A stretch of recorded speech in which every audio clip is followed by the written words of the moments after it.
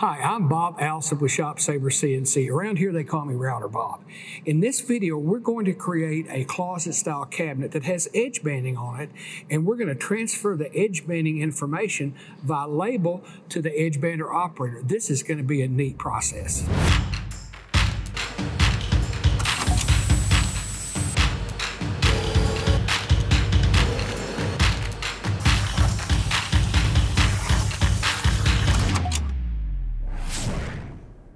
Not so long ago, I could hire an employee with cabinet making experience, and they knew a lot about how to build cabinets, and so you could assume, well, they know this and that. Well, it's not that way now, so we have to figure out how to make it easier for the employees that are available. In this project, we're going to create a cabinet, and it's actually a closet cabinet, so it's tall. It's out of white melamine. It's edge banded because it's frameless, and we're going to add a little feature to it. KCD gives us the ability to actually put a label on each part. And of course, it tells the cabinet number, what that part is, and it also shows a graphic so that it shows me which edge of the part gets edge banded. So now if I do that, then I can hand that part to the edge bander operator, and they can look at that label and figure out how to edge band it. So the information is being transferred automatically. And if we use our marker pen attachment and an erasable marker, when it's all said and done, we can just erase that label off. Now, let me show you how I set that up in KCD.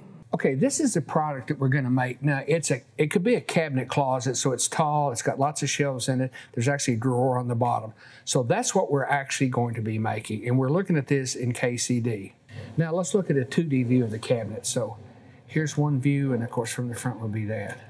Okay, let's select that cabinet, and basically I changed the sizes so that it used material better, and then I made one change down here to the sides. Okay, I made each end panel. By default, since there's nothing next to this cabinet, it would assume it's a finished end. I went ahead and changed it. I made each end panel unfinished ends. That gives me assembly screws, so that's why I did that. Now to output the nest, we go Parts, select our construction method, go Calculate.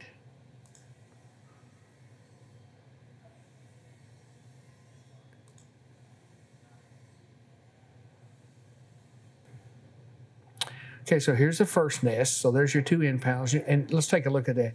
You can see up here, this is our construction method. So we've got blind dados, and then since it's an unfinished end, these are assembly holes. And let's look at the next nest. Okay, once again, you can see the part. So there's 3 sheets, and this large sheet is going to be the back. Now, here's an example of looking at one part. For instance, this is a bottom panel. And you notice it says in the middle here, 1BT. Well, here, that means cabinet 1. This means it's a bottom. And then this line means that this edge gets edge banded. So that's how we're going to transfer information. So this is going to get printed by the machine. So the part comes off the machine with this on it. That's actually going to be done with a pen or marker that's erasable. So the idea is that the operator of the edge bander can pick this piece up, look at that, and figure out this edge gets edge banded. That's all that we need. What you're seeing on the screen now is the actual G-code program that's generated for that first nest. So there'll be 3 of these, 1 for each nest. Now we'll send those out to the machine control, and it will go out and we'll cut these 3 nests.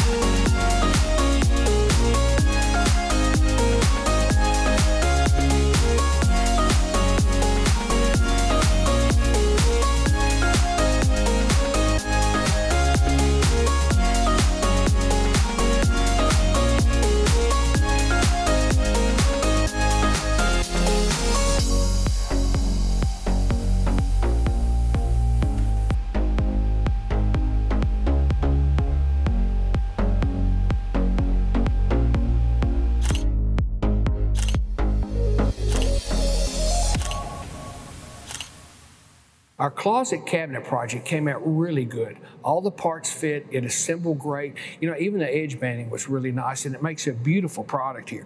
But you know, one of our goals was to figure out a way to transfer information to the edge bander operator, and we did that through labeling. So now, since I use an erasable marker, now I can actually erase the label off all the parts. Well, I hope you enjoyed the video. If you'd like to see more videos like this, be sure and subscribe to our YouTube channel. If you need more information, you can contact us at shopsabre.com. Thank you for watching.